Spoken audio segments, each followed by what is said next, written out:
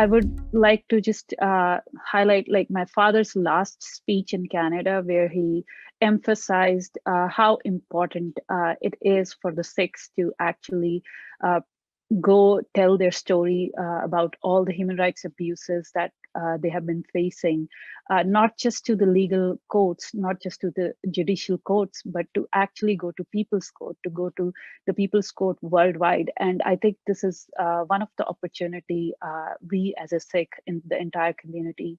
we should always seek for, like wherever it is possible, to connect to whichever organizations which can represent the human rights work that is being done, and to tell our story, our narrative, and not what the government has been telling for a long time.